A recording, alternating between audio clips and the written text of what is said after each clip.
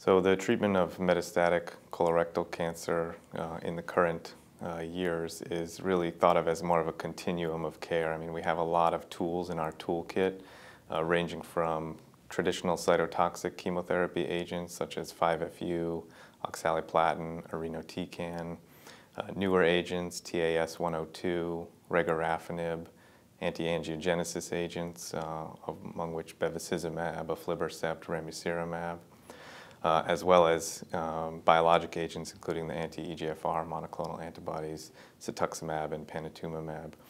And most patients who are fit to undergo chemotherapy will receive the majority of these agents over the course of their disease. And it's been well shown that sequential therapies and exposure to multiple agents is associated with improved overall survival.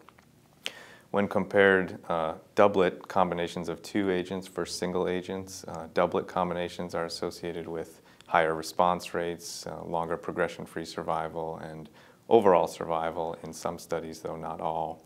So most patients who are deemed fit for combination therapy are offered a standard chemotherapy backbone, usually 5-FU based, such as FOLFOX, which is 5-FU leucovorin in combination with oxaliplatin, or FOLFIRI, which is 5-FU leucovorin in combination with irinotecan. And depending on the disease characteristics, including genomic biomarkers such as RAS or RAF mutation status, now actually primary sidedness, whether the cancer originated from the left or right side, we have data to influence our choices. So these are drugs that may be combined with the chemotherapy backbone, such that FOLFOX is commonly combined with bevacizumab, and FOLFIRI is also commonly combined with bevacizumab. Similarly, both backbones can be used in combination with the anti-EGFR drugs. So in the US, the most common first and second line backbones are 5-FU leucovorin oxaliplatin, commonly known as FOLFOX, or 5-FU leucovorin irinotecan, commonly known as FOLFIRI. And then at the discretion of the treating clinician, the incorporation of additional VEGF or EGFR antibodies is determined. Well, first of all, 5-FU is a staple of colorectal cancer management. It's been around since the 50s. It's really a pyrimidine antimetabolite, so pyrimidine is one of the bases of DNA. And the drug is broken down into three essential metabolites on administration. There is fluorodeoxyuridine monophosphate, FDUMP, fluorodeoxyuridine triphosphate, FDUTP, and finally fluorouridine triphosphate, so-called FUTP. And these three metabolites account for both a lot of the toxicity as well as the efficacy. So fluorouridine triphosphate, FUTP, is incorporated and substituted for uracil during RNA synthesis. And this is thought to account for broadly the cytotoxic effects as well as some of the toxicity of 5-FU. FDUMP actually inhibits thymidylate synthase, which is an enzyme that's critical for DNA synthesis. So you're attacking both DNA and RNA synthesis and repair to some extent in DNA. And this accounts for the anti-tumor efficacy largely from DNA synthesis inhibition. The toxic metabolites also mediate the toxicities and the side effects. The breakdown of 5-FU is an enzymatic process, and the rate-limiting step is an enzyme called dihydropyrimidine dehydrogenase, or DPD. And so anything that affects the clearance or the breakdown is a potential source of increased risk of toxicity and severe toxicity. So whether patients have polymorphisms in any of these enzymes, things that they're born with, just like we all have polymorphisms in proteins that may affect metabolism of drugs. This can lead to accumulation of toxic metabolites, which account for a lot of the toxicity. Or there can be inherent factors in the patient, such as altered renal function or hepatic function, which affect the clearance, because most of the dihydropyrimidine dehydrogenase breakdown, about 80%, occurs in the liver.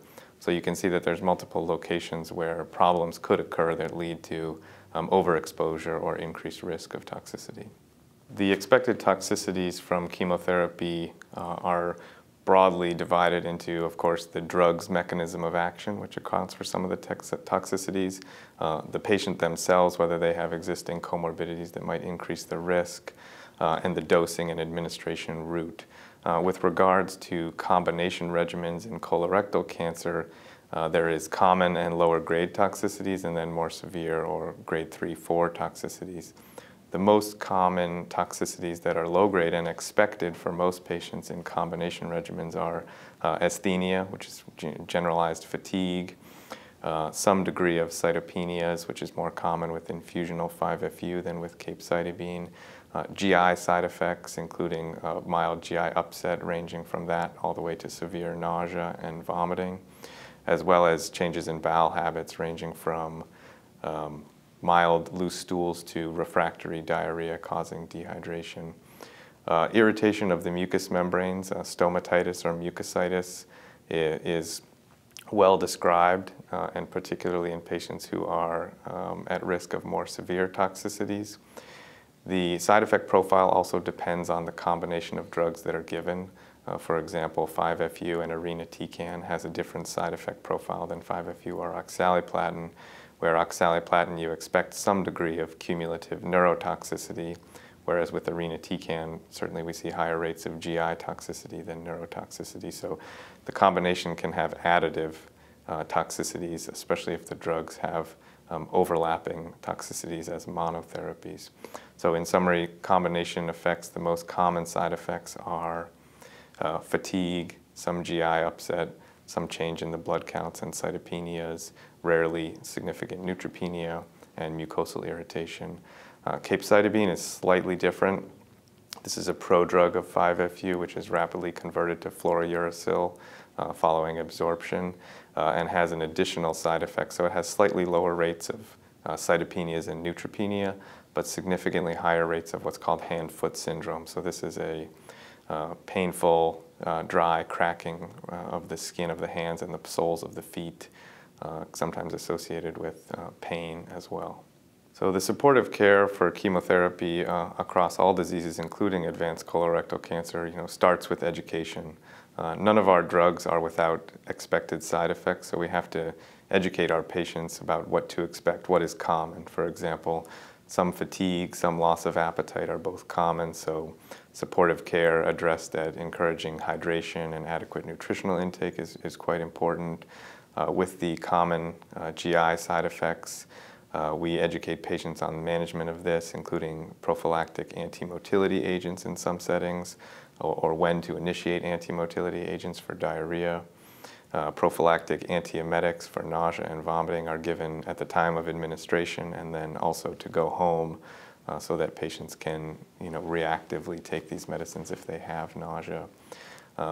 In terms of cytopenias, they're often not severe in combination therapy, so primary prevention with growth factors such as Neupogen or Neulasta are generally not required in most practice settings.